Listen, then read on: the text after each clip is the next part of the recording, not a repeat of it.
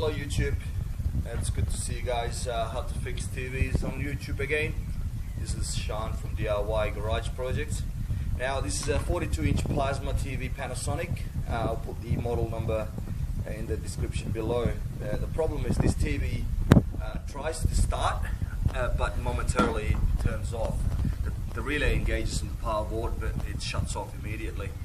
And in the front panel, count the number of LED blinks, that's 7 times. 7 times is relating to a specific board in the back, which is the Y sustain board, which is this one. Okay. Now, if you want to make sure that is the problem, what you can do is that you can disconnect the power, which is DC. It's still too relatively high voltage.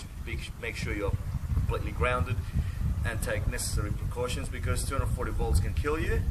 And also disconnect that plug over there at the bottom.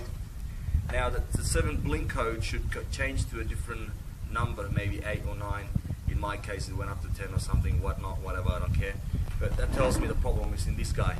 Okay, so I'll Google the part number, which is TNPA 4250, but it's like 120 bucks, not really worth getting a new board. So I went ahead, tried to fix the board.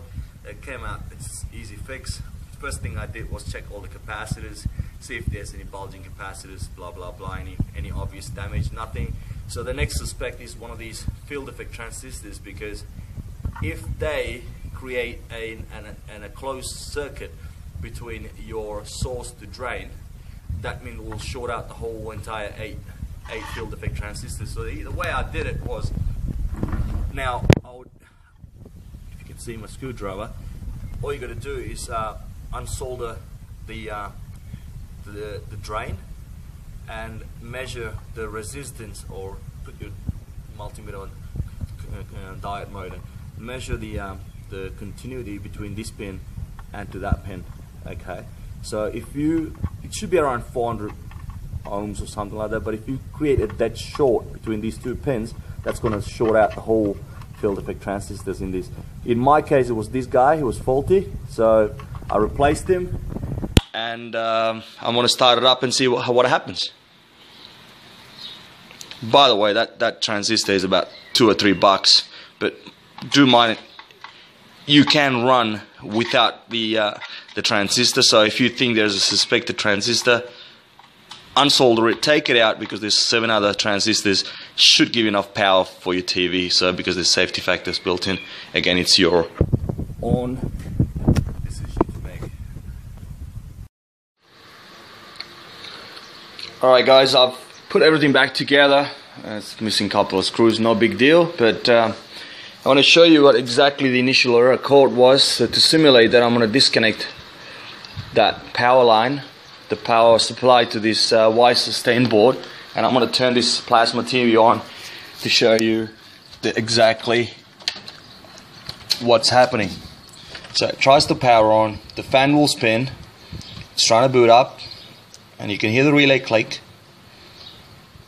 and no, 2, 3, 4, 5, 6, 7, and nothing happens, and it goes on a loop again. Okay, so let's put the power supply back in and see how we fixed it. Okay, so hooked up to my Blu-ray player.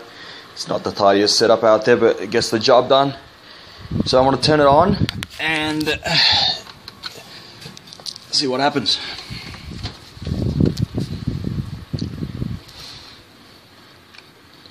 It's blinking. Oh, that's a good sign. There we go.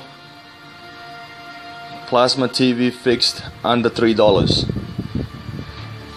There we go. And for your reference, the part number for that TV is TH42P Z700A.